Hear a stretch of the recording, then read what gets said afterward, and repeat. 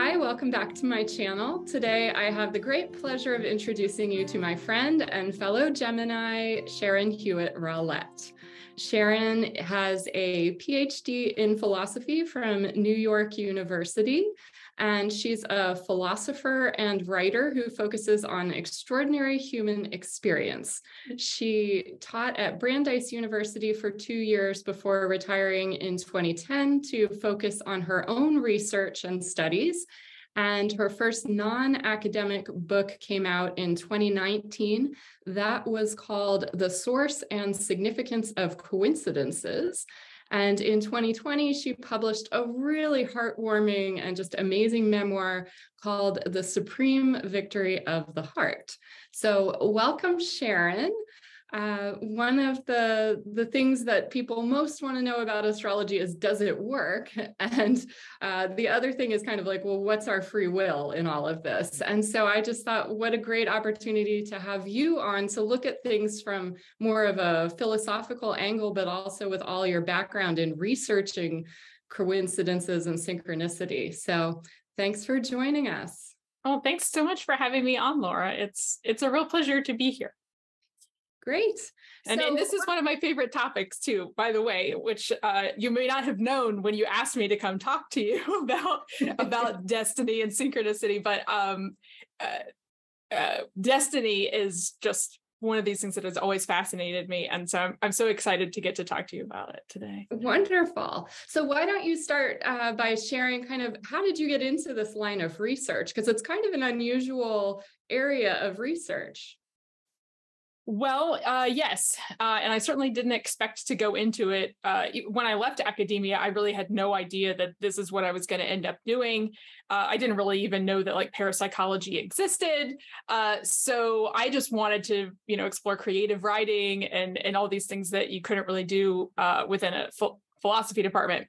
But then about 6 months after I left academia, I actually had this long series of coincidences that led me to some books about parapsychology, and really opened my mind to all of these other ways of exploring the interaction between the mind and the world, because that's one of like the central issues within philosophy is this idea of that interaction.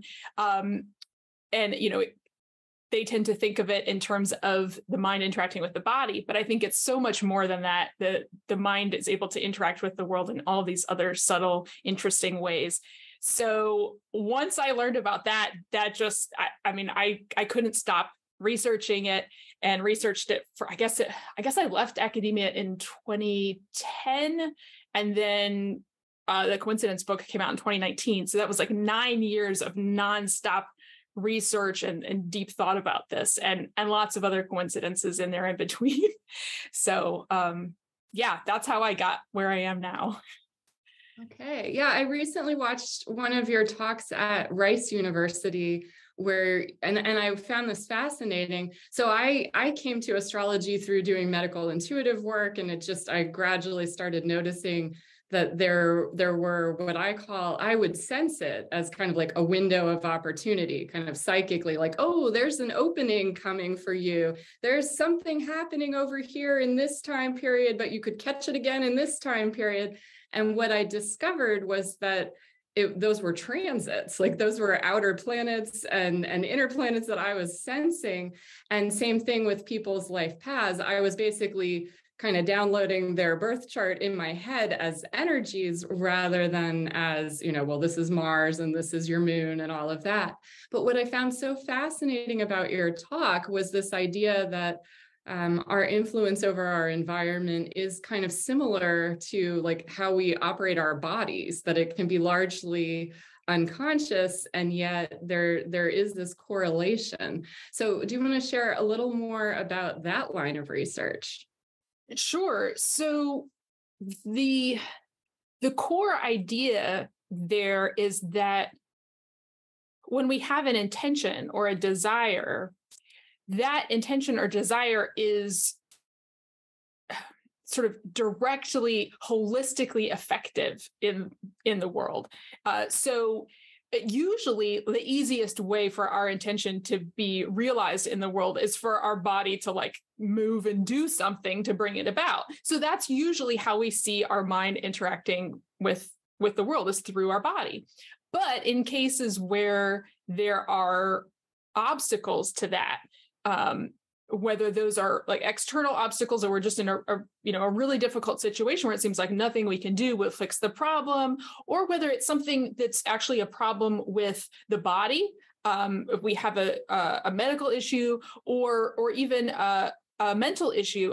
People, for instance, people with autism tend to have more of these experiences of influencing the world in a psychic way, or getting psychic information, because they have difficulty communicating in the way that a lot of other people do. So they use more frequently these other ways of interacting with the world. So whenever we have these barriers, we start to see these more paranormal or anomalous ways of bringing our intentions about. But really, I think it's actually a very normal way. This is the way that the world always works, the way our intention always works. But we're just so used to our bodies, normally working for us that we don't think about it as being, paranormal. Yeah, well, and that brings up an interesting point. So for those people that don't know, I had a life-changing traumatic brain injury in 1998. And I was very intuitive as a kid, all along. But then after, and I'm noticing it's 11:11 right now as I'm talking about this.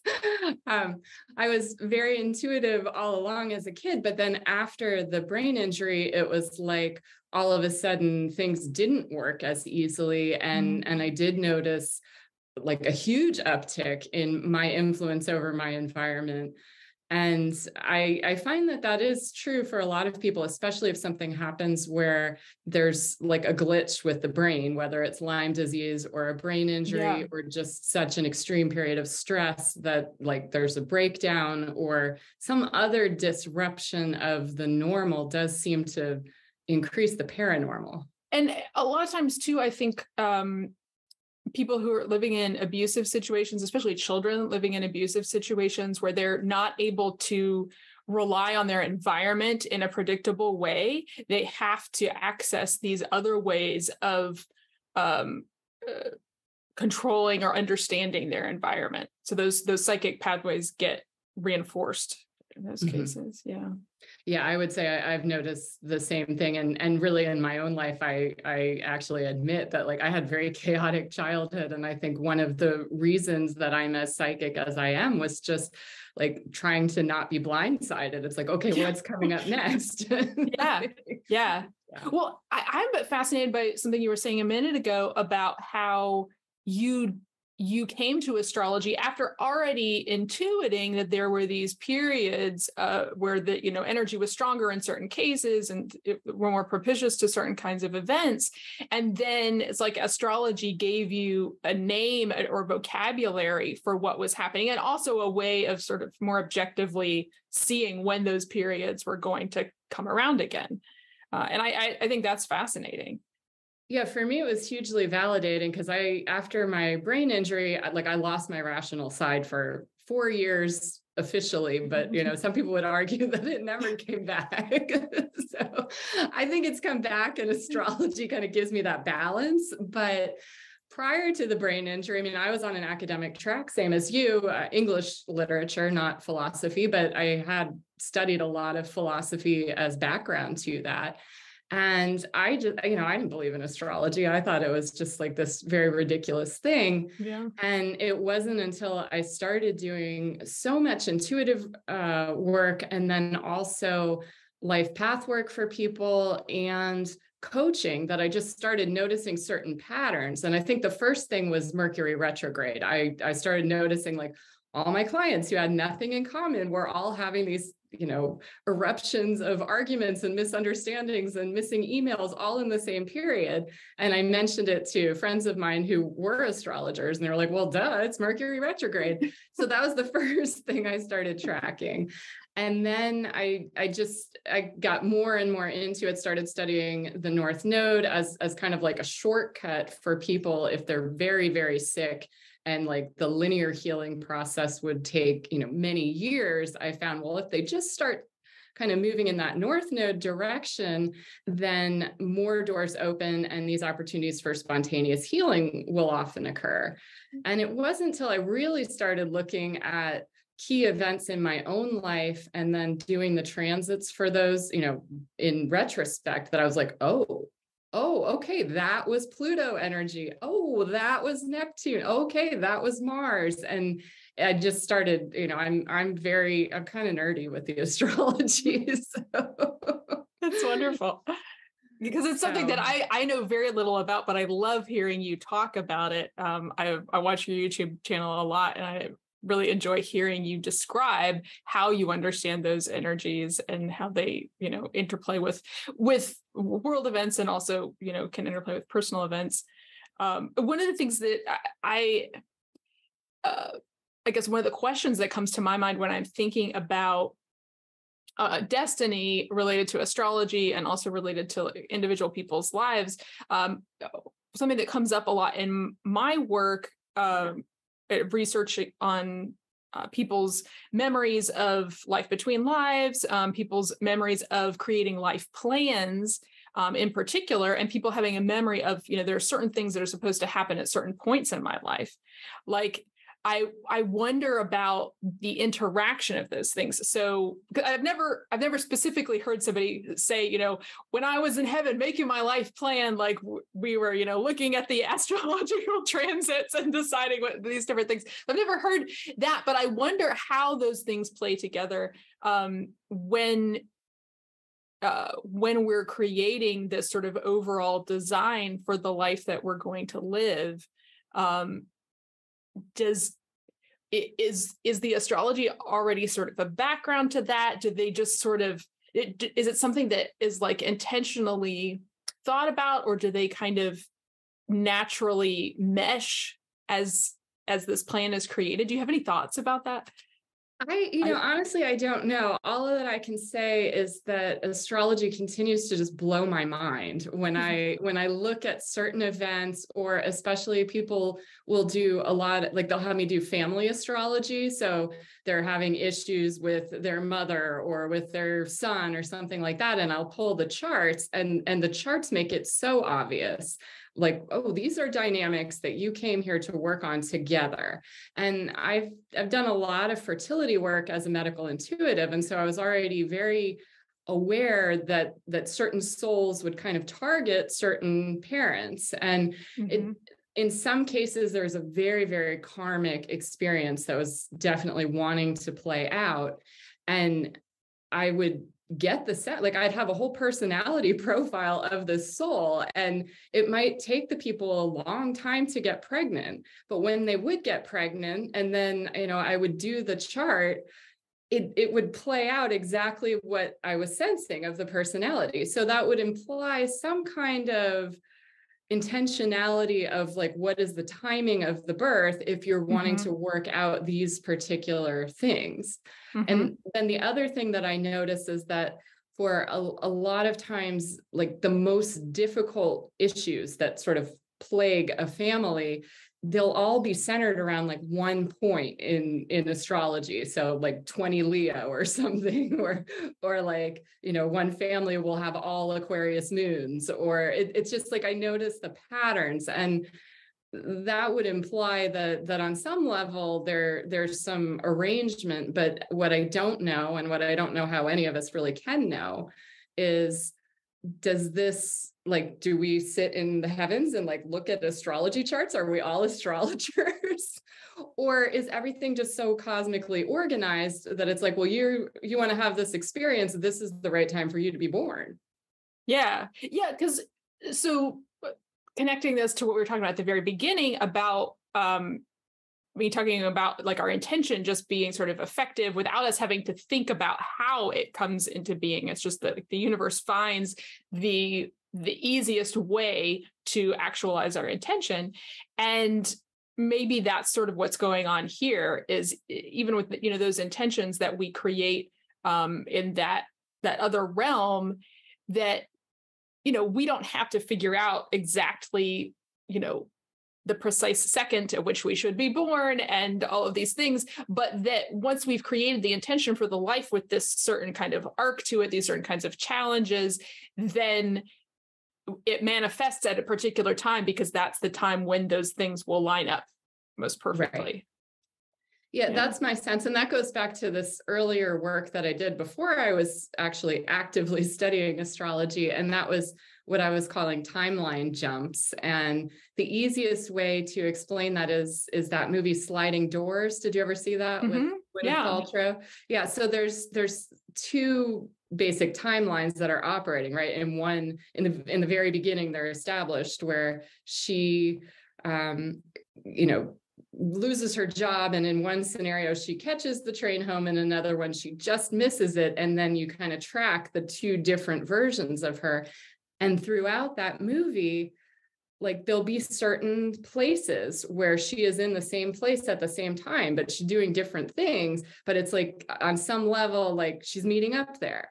And that's kind of my sense too, is like you can do a birth chart for a chair, right? And like a chair could be born at the same time as you were, but the way it expresses its destinies could be a little different. Right?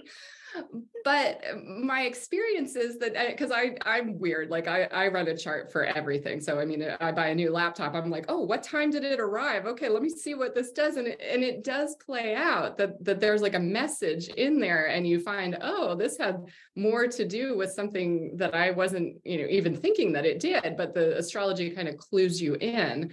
So, but the idea of these timelines and like at certain junctures, it's easier to cross the timeline. It's easier to jump. And I feel like that's because there's these highly charged moments where there's like all this energy. And it's usually what I find, it usually involves either your natal north node or the transiting north node crossing over one of the points in your chart, or some kind of exact like 0 degree, 00 minute aspect that just hits with an outer planet, or you've had a longer transit going on with an outer planet, but then something short like the moon comes by and it's like ping, like right at that same moment. And that seems to just like electrify the universe or something, and more possibilities open up in that window.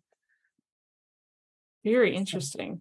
So have you come across any, like when in your research, have you found, especially, I didn't mention in the introduction that Sharon has also, she won a prize with the Bigelow Institute for Consciousness, and it was looking at the best evidence for the survival of human consciousness after death. So in addition to all the other things, Sharon's a great researcher on near-death experiences and kind of between lives. So in that research, have you come across awareness of people of kind of like these different, like almost like a nexus of possibilities in one moment? Yeah, it does. It seems like, well, first of all, when people describe their memories of having sort of charted out their life, planned out their life, it seems like there's a certain structure that's pretty set, but it's sort of just this overall thing, like, maybe these sort of points that you're talking about, like you're going to go, maybe 8 or 10 years in your life, and then this thing is going to happen at this one point. And then, 10 years later, this other thing is going to happen. So that these really important like destiny points that are crucial to shaping your journey. And so in between there, and what I'm telling you now is based on several different near-death experiencers sort of describing the question of destiny and free will and how these things interact. And what they seem to say is in between these things that are pretty much decided on, that are going to happen, whatever you do, in between there, you have room to kind of improvise and explore. And you might choose a different way of well, you're trying to usually solve problems and figure out how to deal with things that have happened in your life. And then when that experience comes to a close, then there's this new point that is it's going to like shoot you off into this new phase of your life.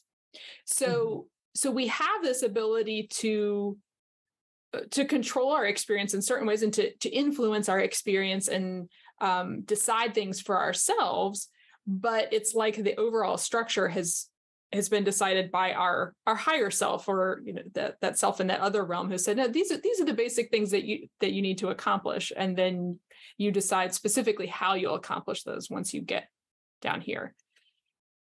Yeah, I think that's actually one of the more balanced explorations of free will and destiny. And it tracks with things that I've noticed with the astrology, but then also just with my intuitive work prior to doing the astrology, is like, yes, there are periods of life where we have a lot of wiggle room, it seems like. And then there are these like super highly charged moments where it's like, oh no, you need to meet this person. Like heaven and earth are going to move in order to have this happen. Yeah. Or sometimes, so let me tell this story. So this was one of those moments where it was like a destiny moment, but there was a negative like destiny to it as well. So years ago, when I was living in Paris, I was like in my mid-20s, and one night, and this maybe connects to your ideas of these like moments of like high energy, like these charge. So one night I was out with some friends, like eating dinner, and I just had this feeling.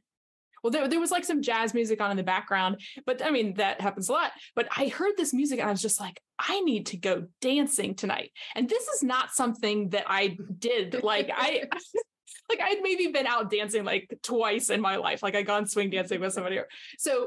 But I was just like, I have to go do this. And I tried to get my friends to go. They wouldn't go. And the feeling was so strong that I was like, I'm just going to go to this dance club by myself. And that is something I had never done before. I've never done again. Like I just don't go out on my own. But I went out that night and went to this place in Paris, this cool, like basement swing dance club, the Caveau de la Huchette. And I'm like sitting there, and I'd been there maybe for half an hour or something. I danced with a couple like grandpas that swing dance there, and that was fine, whatever. The music was great. But then I look over in the corner of the room and I see these two young men come down into the room, and one of them just my attention is just riveted on him. And it's just like, I want to dance with him, but I didn't even look him in the eye or anything. I just kind of noticed him, felt that attention, and then looked away. And a few seconds later, he comes over and he asks me to dance. And it's wonderful. Like we spend hours dancing with each other. We get along very well. And we end up spending the whole night together. And it's just like this amazing sort of, Parisian experience. And so anyway, as we were saying goodbye that next morning, I had this feeling in me that this was just supposed to be a one-time thing. It wasn't meant to be any more than that. Like, I don't really know how I knew it, but I was just like, this is just, so we just kind of said goodbye. I didn't even ask him what his last name was. We didn't exchange email addresses, nothing. Like we just went our separate ways. And I was like, that's just the way it's supposed to be. It was beautiful, wonderful. And now we go on with our lives. Well, a couple of days later, I'm like, man, we really should have gotten each other's contact information. I'd really like to see this guy again. And he was only in Paris for a week or something. So because he was from out of town. And so I was like, oh man, it's really too bad. But then I'm going back to my room. I was living in a dorm at that time. I was going back to my dorm at night, and I was like, man, maybe the universe just this once could give me what I want. And maybe he would come by because he knew where I lived, and maybe he'll leave me a note or something.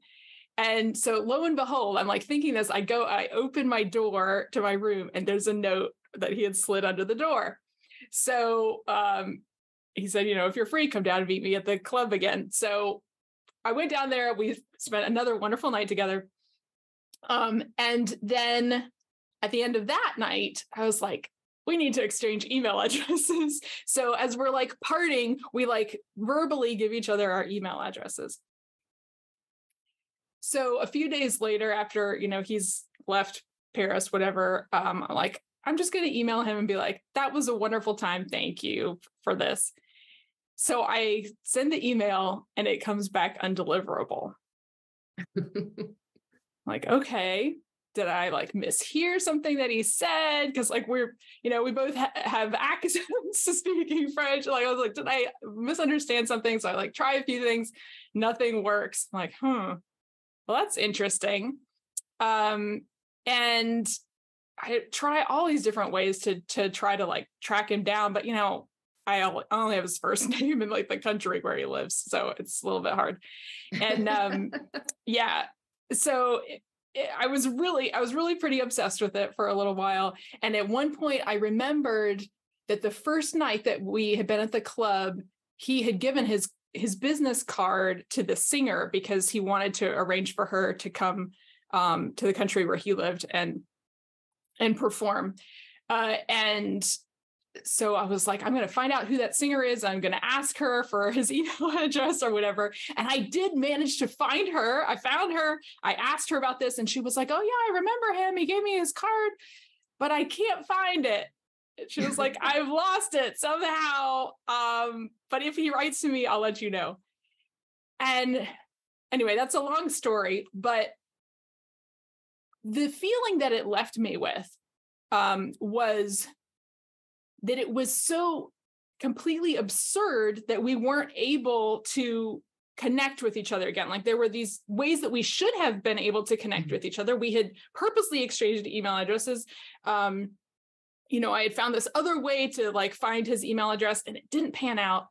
And I was like, it's so absurd that I was an atheist at the time. I was like, but it seems so orchestrated to prevent us from talking to one another that I almost believe in God because of this. Mm-hmm. And so it was just something that stayed in my mind for years. And as I think back on it now, I think back on the feeling that I had at the beginning and how I knew in part of me that it was just supposed to be this really brief encounter. And I tried to get out of that and I tried to change it. And no matter what I did, that didn't work. Because I do firmly believe now, especially with all of the knowledge that I have from the research that I've done, now I do firmly believe that it was one of those destiny points and that it was important for the two of us to interact at that time. And it did really help me in so many ways. Just having that very brief relationship with him sent me on this whole other trajectory over the following years. But it was not intended to be a long-term thing. And that was super frustrating at the time, but I'm very grateful for it now. And so I just kind of wanted to highlight how those relationships, like those destiny relationships, things can orchestrate really beautifully to bring them about and can also orchestrate really beautifully to take them out of your life. Oh, yeah. Yeah. And I see that a lot with people when they travel. A lot of times people will go, especially to a foreign country, they meet somebody and it's like this amazing, all the bells and whistles. You're like, whoa, what are the odds and everything? And then like they never hear from the person again, or it like the same thing that you experience where there's just block after block after block. And in looking at the astrology, usually those people have some kind of south node connection, which would be an indicator of like a past life connection and that maybe you've had some soul agreement to come together and like ignite the next phase. It's like, this is a person who knows you in a totally different way than you're expressing in this lifetime. And so sometimes that person that you meet, it's enough to like electrify you. And then you access this kind of dormant part that leads you forward. But oftentimes the level of orchestration is so intense that people are like totally starry-eyed and, like, oh, we're meant to be together. Right. It must be happily ever after. No, it can be destiny. And destiny can mean, a very finite period of time. Mm-hmm. It can mean hours. Even just one conversation with somebody. And it doesn't have to be a romantic partner either, because sometimes it can just be like, I remember a conversation that I had with a professor while I was still a grad student that I just met at this one conference, and we happened to have a flight that was leaving around the same time. And so we both ended up in this cafe together and had this talk. And I have thought about it for years afterward. It really opened me up to a lot of things that I don't think I would have been open to if I hadn't heard somebody that I respected saying, yeah, these are okay things to think about. Mm-hmm. So yeah, it's amazing the impact that those small moments can have, and you shouldn't dismiss the possibility that sometimes when you feel a little nudge in a certain direction, you feel a little nudge to go swing dancing one night, you feel a little nudge to go get coffee at some particular place in the airport, that might be your destiny pulling you onto something that's really gonna help you in the future. Mm-hmm. Well, and you just reminded me, so the astrologer Liz Green, I'm not sure if you've ever heard of her, No. but she's done wonderful work. Highly recommend any book by her. But one of the things that she noticed, so she's a Jungian psychologist as well. And when she first started studying astrology, she was theorizing that the more conscious people were, the more they could deviate from the natal chart, kind of like the more, they're more conscious, so they can exercise more choice over what happens in their lives. And what she found, and this agrees with what Carl Jung also found, was that actually the more conscious people are, the more they become their natal chart. It's almost like you're conscious, and so you're aware of these odd planetary influences. Even if you can't say, oh, that's Neptune, you feel it.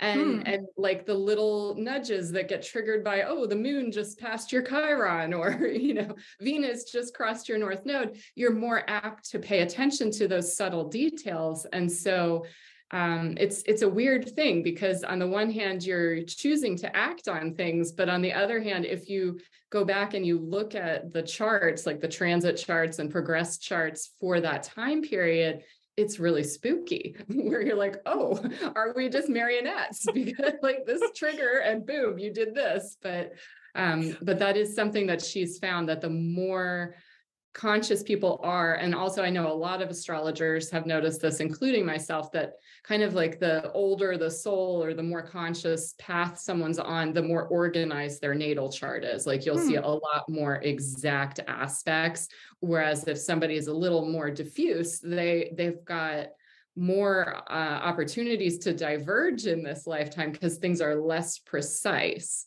or less focused, kind of. In yeah, very interesting. So I've never thought of myself as a very intuitive person, and maybe that's partly because I had a very happy childhood that was very felt very safe and secure and didn't have to worry about any of that. I felt very blessed in that way. But learning to trust my intuition, or even be aware of having intuitions, was something that I came to much later in life. And it's something that's taken me a lot of practice of just being aware of how I feel about things and those sort of stray thoughts that pass through my head, and be like, and being able to notice what kind of energy those thoughts have. And one thing that I have learned to some extent how to do is to be aware of how things are changing in my career. So it was a really difficult thing for me to leave academia. I felt a lot of trepidation about it, because it felt like with the education that I had, staying in academia was, the thing that you did. And that was, the safe path toward a secure income and all of those other things. So it was really hard to leave that, even though I like the weight that was on me in academia, the sort of just sort of feeling of constantly grinding through something that I didn't want to be doing was there, but I didn't know at that time that was a really good indication that I should go somewhere else. I mean, I did figure it out, and I did listen to that eventually, but it was a hard thing to do. And what I've learned in more recent career transitions is to be aware of that much earlier, and to just be like, oh, well, this means that like I need to pay attention. I probably need to make a change, do something else. And one thing that I've noticed too, and I'd like to hear if you have a similar feeling about this, is that oftentimes now I can be aware that a change is supposed to happen, but a few, like, I don't know, a year, 18 months before it's supposed to happen. And that's, I guess, good in the sense that, well, I'm becoming more intuitive. I'm more aware of these things, but also it's a little bit frustrating because it means that I'm aware of it before it can actually be put into place. And so, for instance, most recently, this was about, I don't know, 2.5 years ago, I guess, I was still working a couple of part-time jobs to support my writing. And I had enjoyed them for a really long time. They were kind of a godsend to have these jobs that were flexible enough that I was able to do all this research and writing on the side. But there came this point where I was like, I don't think I can do this anymore.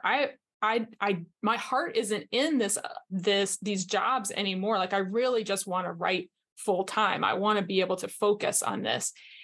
And I became aware of that. But then it was like in the next moment, it was like I could feel someone or something telling me it's not time yet. You need to stay there for right now. And that was hard, but I was able to say, okay, I'll stay here till you tell me to do something else, or, things line up in the right way.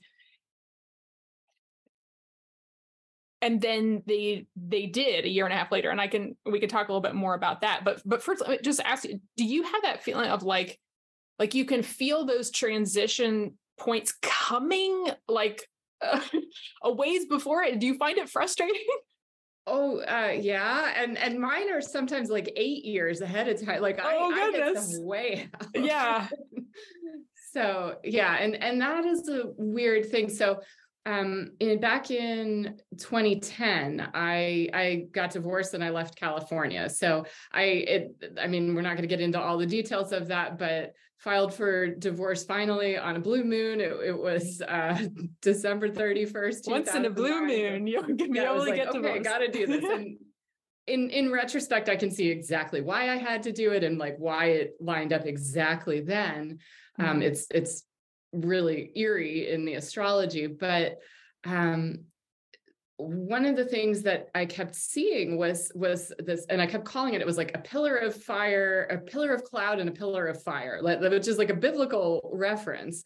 Yeah. And I'm not really like particularly into that, but that was just the imagery and the term that kept showing up. And I was like seeing this roar and hearing this roar and like this bright light coming at me. And I was like, I need to get out of California. Like, I have to do this. And I mean, it was urgent. It was like, I have got to do this, or like my life depends on it. And so everything came together in this very synchronous, magical way, like boom, boom, boom.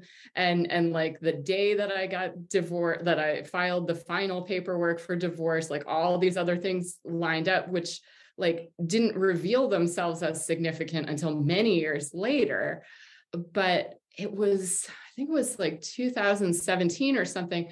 I had been living in Santa Rosa, California, which is where they had those like instantaneous fires that just like, burn the neighborhoods to the ground in like 5 minutes. That was the neighborhood that I used to walk through like every day when I lived there. And as soon as I heard, about the fires and I saw some footage and everything, I was like, oh, that was it.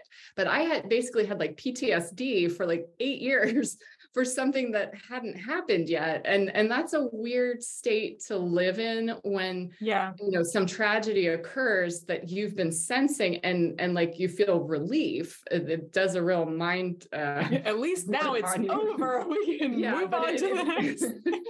I've been experiencing it for 8 years. Yeah. So like, you don't want to be a bad person and be like, oh, good, like a tragedy occurred, but it's also kind of like, oh, good, I'm not insane. Like I was picking up on something for real. Yeah. And so like those feelings, they just disappeared. And I've had that with other things. It's usually not quite 8 years. That was a particularly long time. But yes, lots of heads ups. And what I notice is that, a lot of times you get the heads up where Mercury is crossing your moon, or the moon is crossing your Mercury in your chart, which happens, once a month. The moon makes its way through the zodiac.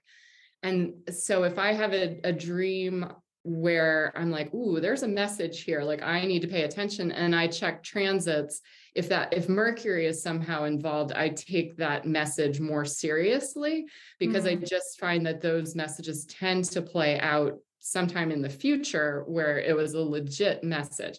But that's been a process in my life of learning to trust that, because especially when you're a little kid and you're seeing the reality very different from the people around you.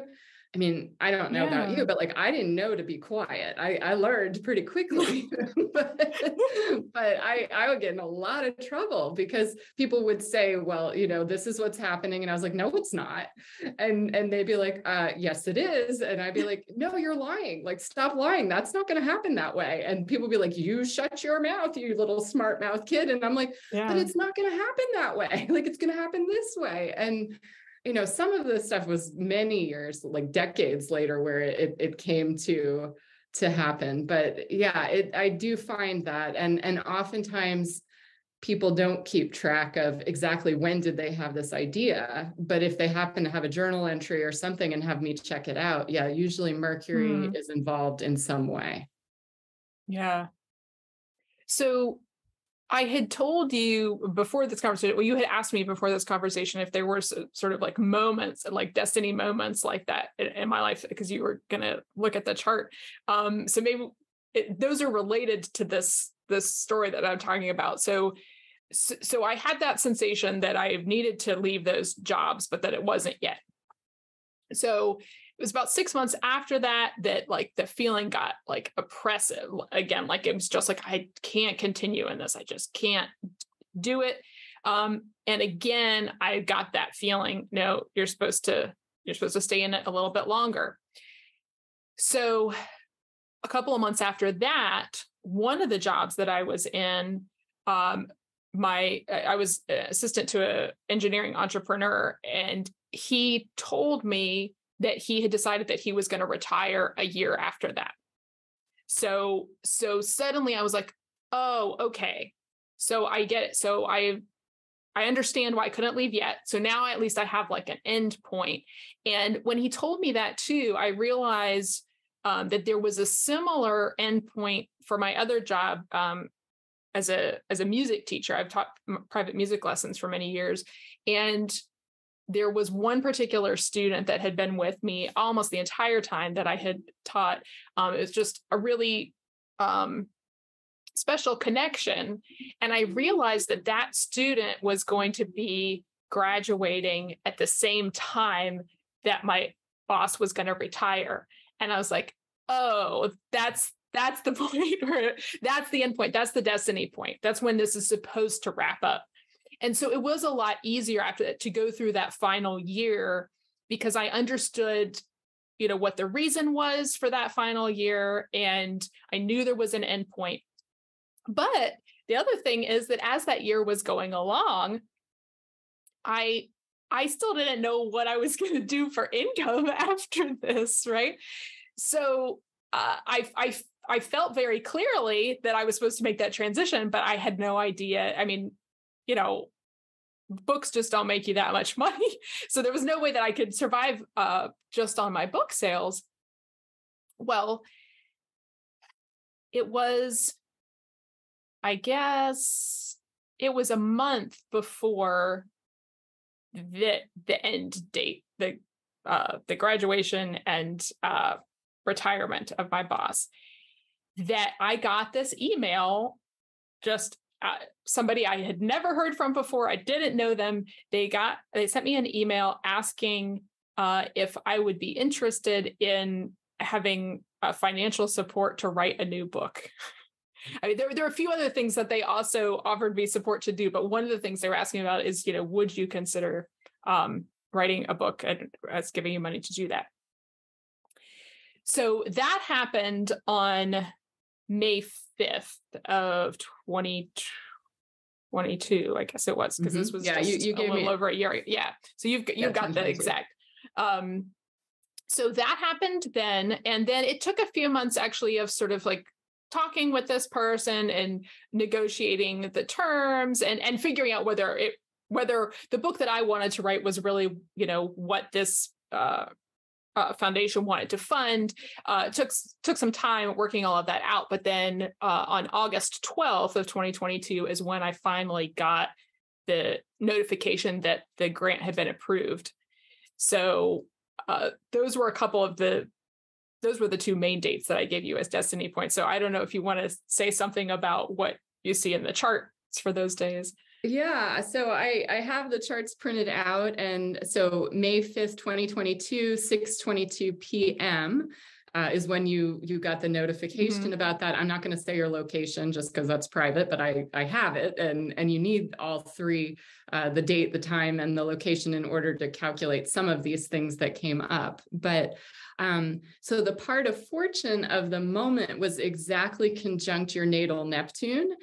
And the vertex was conjunct transiting Mercury, which is like the book, the information, the communicator, and your natal Mars, which is a planet of action. And so there was also a collective experience that day where your transiting Sun conjuncted transiting Uranus that day. So in the sky, those two met. And then your natal Chiron, which is like the wound, but also where we have the potential to become the wounded healer or to kind of alchemize challenges in our life.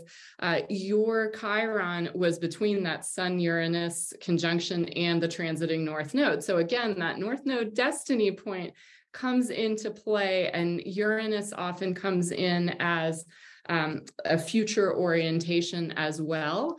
So the part of fortune in a chart, like a lot of people don't even look at that because it's not oftentimes that active, except when it is. And I find that when there's like a really big event that maybe doesn't seem like it's that big of an event when it's happening, but it's going to have a long-term ripple effect, oftentimes that part of fortune is somehow in play. And what I noticed for you, which was fascinating given, what your work involves, right? So there's the communication of ideas, that Mercury, but then Uranus is the higher level of Mercury. So that's like kind of the weirder intuitive downloads that just show up out of nowhere. And then your Chiron, which I feel like the work that you do is very healing, not just for yourself, but also potentially very healing and grounding for people, people that have lost a loved one or people that have had experiences that they can't explain. A lot of times your research actually kind of speaks to the rational mind and in a way that is able to allow that rational mind to explore some other things. So that just showed up, and with it conjunct your natal Neptune, there's an implication there that there's the highly spiritual component to whatever you're working on. So I don't know if you can tell what the topic of the book is, or is that yeah, no, sure. It's a philosophy book, so it's an academic philosophy book, but it is very much really connecting all of the different things that I have researched over the many different years. So there is definitely a spiritual component, but it's like you said, it's trying to make that interest in spirituality and other ways of knowing and connection to the deep value and purpose of existence, to make that more palatable to the more rational analytical mind. I love it. Yeah. So that was for the announcement of this possible book grant. But what was really interesting was when you actually found out that it was approved. So the Sun was exactly conjunct your natal moon. So that's that rational and intuitive. Like you're literally the project that you're describing is wanting to take kind of the identity, the rational side, more the Sun, and like marry that more to an intuitive, more embodied understanding of reality. So there you have it right there. And then Venus was very closely conjunct your North Node destiny point. Jupiter exactly conjunct your ascendant. Oftentimes when Jupiter conjuncts your ascendant, like there's an expanding opportunity. There's a chance to expand the way that the world views you and your work. And then also in the weeks leading up to this, Mars, Uranus, and the North Node all conjuncted your natal Chiron. So again, that healing point, but we've got two future-oriented things, the Uranus North Node, both future, and then Mars, the planet of action, boom, right over there. That happened just like, I mean, when they were deciding who was going to get there. Yeah, and there was a lot of email traffic in those days preceding that. So that makes a lot of sense as well. And then in terms of destiny, this was like the one that I emailed you and I was like, oh my gosh, like this is blowing my mind. So transiting Mars and transiting Neptune formed the base of what's called a yod with your natal Neptune. So that Neptune point, again, was emphasized in the announcement. The part of fortune was there, kind of indicating, hey, there's some kind of destiny level, like this is going to affect your fortune in life. And it has something to do with your natal Neptune. But where it really showed up was this yod. And in astrology, the yod is also known as the finger of God. So I've heard of that. Yeah. So at the base of this isosceles triangle, so it has two inconjuncts, or what's also known as quincunx. It's 150 degrees. And so transiting Mars was 150 degrees from your natal Neptune, and transiting Neptune was also 150 degrees from that point. So they were in a sextile relationship with each other and then pointing to your natal Neptune. That's like, you know, in the Sistine Chapel, like, you know, that image of like Adam and God touching, like, that's pretty much like God's finger is pointing to your natal Neptune at the moment of this grant and saying, action here, action. So, pretty amazing. Well, and then the other thing that I noticed was your progressed Mars. So the progressed chart is how we evolve over time. Your natal chart is, I mean, you're born with that stays with you your whole life. But we change as we age, right? It's not just transits to the natal chart. We also collect experiences and we shift. And so the progressed chart adds 1 day for every year we've been alive, and it just kind of like creates a hypothetical chart. And your progressed Mars had just changed from Gemini into Cancer, like a week before you won this prize. And so Mars in Gemini, and yours is in very early Gemini, and the North Node had crossed your Mars when you found out that you won that prize for Are you talking about the big, okay. Yeah. So your natal Mars had been active in this whole process as well, but your progressed Mars, which is kind of how you get things done, how your passions are, with Mars and Gemini in the natal chart, it's very active, it's very mental. You can do like all kinds of things all at once, like the different jobs that you had playing out and all of that. Mars in Cancer must be much more aligned with your emotions. And so if your heart just wasn't in your other work, it was going to become increasingly difficult for you to stay motivated and increasingly difficult for you to get things done. So it sounds like you kind of got the heads up and like aligned your life and listened to the triggers so that once this occurred, you were now in a position where life was able to support you in getting things done, but in a different way. Yeah. And one thing I find fascinating too is the way that not only, you know, my own emotions and my own actions lining up in these ways, but seeing external events sort of cooperating with me in these ways. So between that May 5th and that August 12th, when I was sort of in that waiting period, I actually had several other projects that were proposed to me, paying projects that were proposed to me. So I was like doing all of these different things. Some of it involved travel. Like it was just a lot of different events. It was all really interesting. They were all things that I was passionate about doing and was, you know, amazed that I was being, you know, remunerated to do at that point. And then as soon as I started working on the new book, all of that stopped. And I was just able to focus on this book. And that has been for the last 9 months. Like oh no, we're in July. It's almost a year at this point.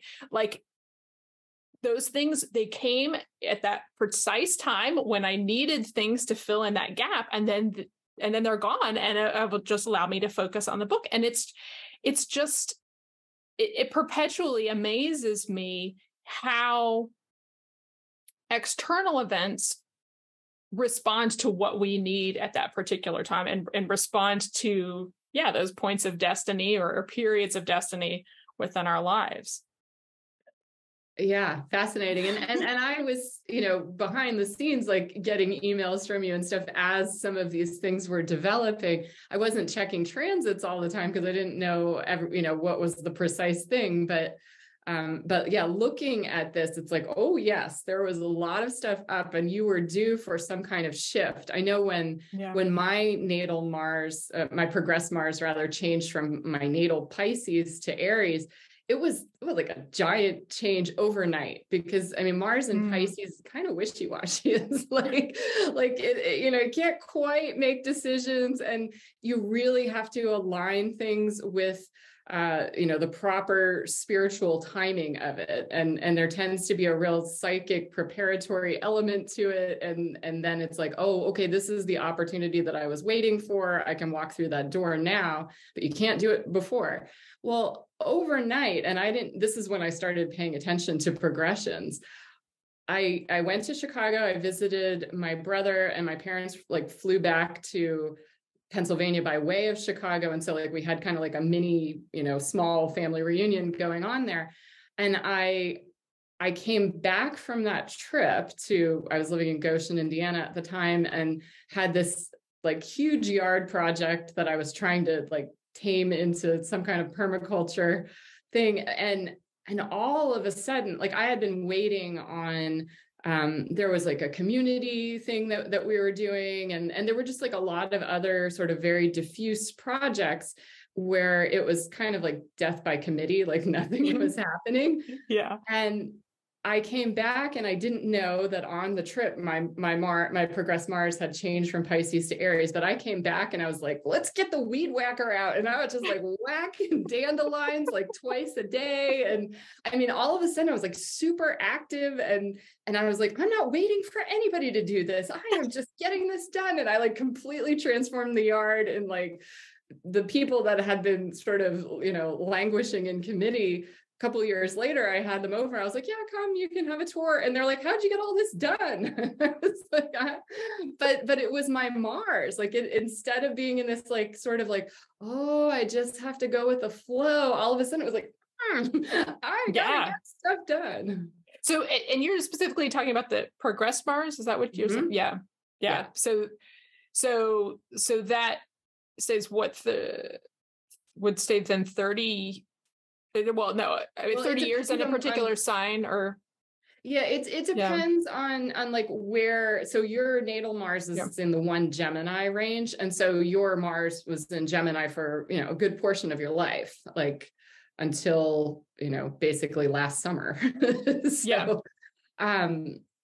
But if your natal Mars had been at 28 Gemini, then very early on in life, your progressed Mars would have been in Cancer. And so I should know exactly how long by progression, but I'm an English major, not a math major. So I use the computer to do the calculations. But progressed Mars is one that I really watch, because especially if it moves into something like Cancer, all of a sudden your way of doing things is very different. And it's you have to take those emotions into consideration. And oftentimes things now have more of an incubating kind of feeling, because Cancer is the sign of the mother, and it's in the crab shell, it's a little more introverted, whereas Mars in Gemini is super active, and you're able to juggle all these different projects at once. So I find it fascinating that right in that same time frame, you had all these other things, multiple jobs, and then these little short-term projects, and then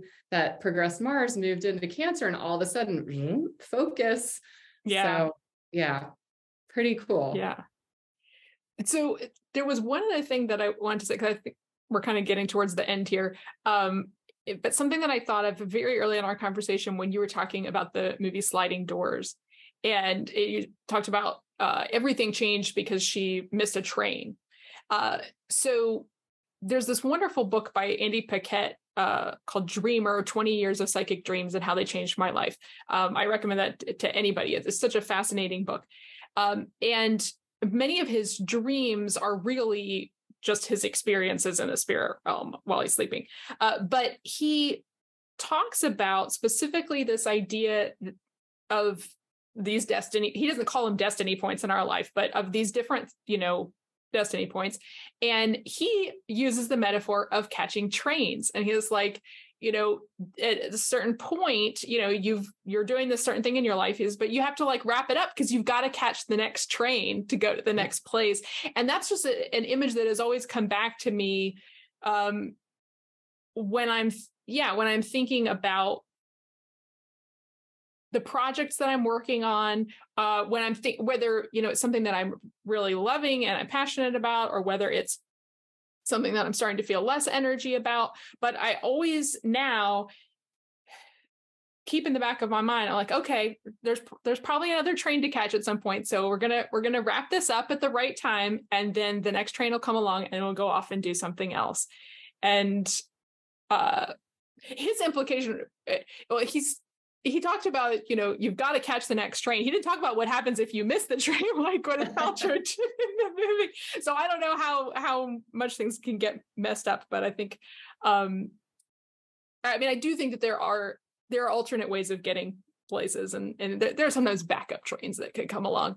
But there are moments when we are supposed to go through an important transition, and there's something new for us to do. And I think your explanation of the astrology has helped to make clear that there really is there's really precise timing involved there. And so even though you can feel those energies shifting and you want it to happen now, and you don't want to be in the uncertainty, like you want to know what's coming as soon as you're aware that it's coming, we do just have to a lot of times be patient and let it play out. And then it's just amazing to watch the way that all of those pieces ultimately fall into place. Yeah, for sure. And I know for some people, the idea of destiny is kind of like, oh, well, why bother? Like if I have to just do this, what am I, just like a little robot? I go through life. Oh. But for me, it continually astounds me in my own life, but also, I work with a lot of people. So I'm tracking, in some cases, stories that have been unfolding over years with people. And it's just fascinating to see how rich the stories are, even when you know what's coming along. Just like it's like you watch a movie and okay, it's a rom-com, these two are going to get together at the end of the movie, or it's a thriller, okay, they're going to catch the bad guy, like it's like the plot, right, but you don't have the whole story, right? There's a whole lot in the execution of a novel or the execution of a movie or of our lives. And so to me, it's kind of like my art projects, right? Like I paint, there's a portal door, right? I actually prefer painting doors to painting canvases, because there are, there's like a structure that you have to deal with. And for me, I just find that, I have 4 planets in Gemini. So I could be all over the place, right? Like a little structure is nice, but I kind of think that it's sort of similar with the astrology. It's like, you've got the natal chart, you got your transits, you got your progressions. That's like the door, but like, what are you going to paint on the door? And are you going to stay totally in the lines? Are you going to like spill over? Are you going to push against that structure in a way that allows you to like really break free? Or are you experimenting with how can we do this in like the most contained way possible? So there's like infinite variety even with that structure. But the structure is comforting, I find. Yeah, I think so too. And I think people who think, well, if it's destiny, then why bother? I think they're missing the point that destiny is your friend. Destiny is there in order to help you become what you wanted to become. Like, you chose your destiny. Like, you're not aware of it now generally, but but it is something that you chose, that you signed up for, that you wanted because of the way that it's going to help you grow and make you, and the things it's going to allow you to experience. And it's just, destiny is a helping hand to get you where you may not even know that you want to go. But once you get there, you'll understand why you wanted to go there. So yeah, I totally find it reassuring to know that, that the events aren't just random, especially the ones that seem negative or that are hard to deal with, that are really difficult transitions.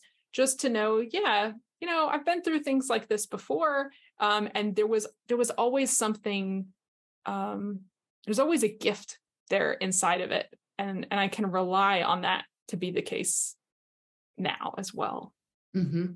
Yeah. Well, I just find you particularly fascinating because having been in academia and knowing,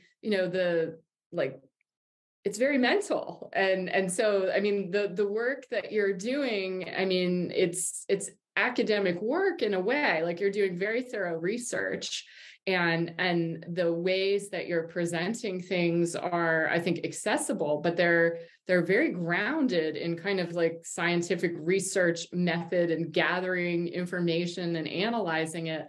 But at the same time, for you got a nudge to, shift careers. For me, it took a brain injury. Like I knew academia is not for me. I'm not supposed to be doing this. I was having tons of dreams and I was just like, no, like that, no.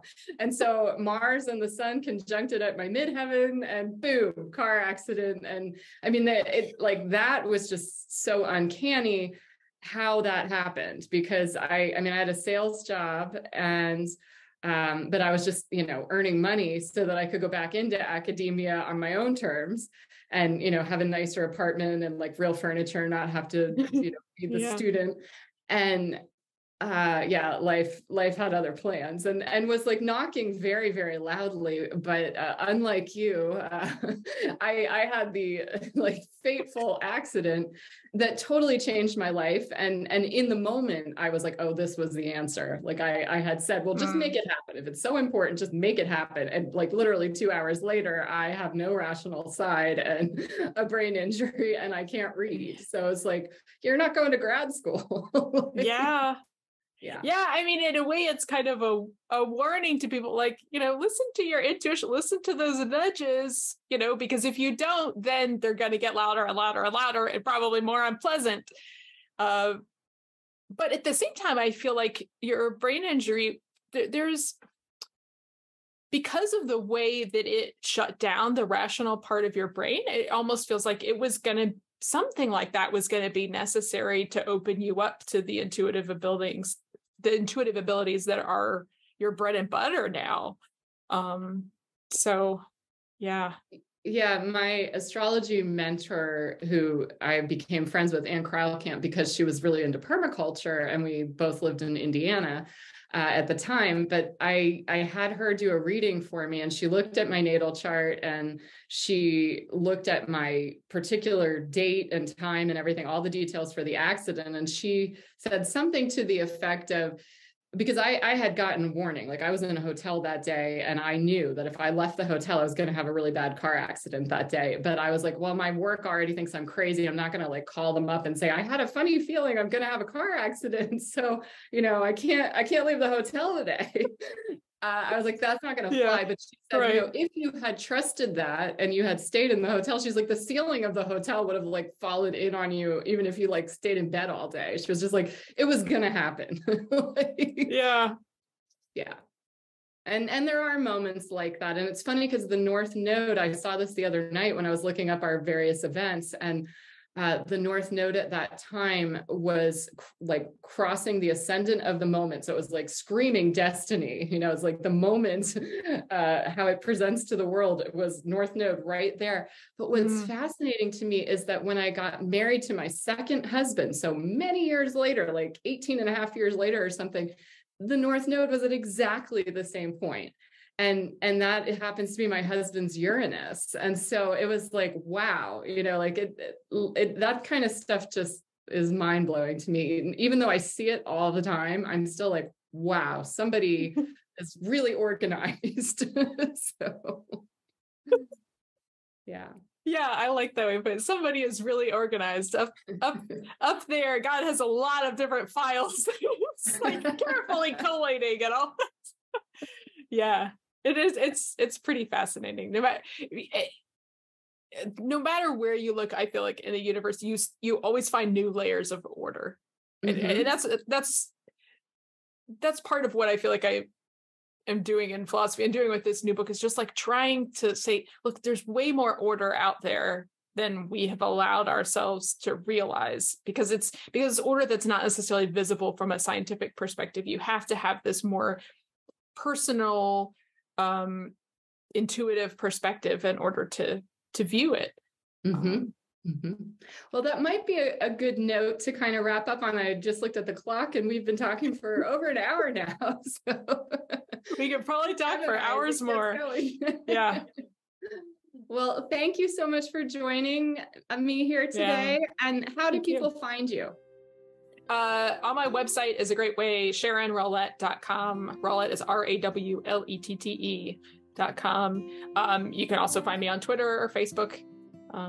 Okay, great. And I'll link those below as well.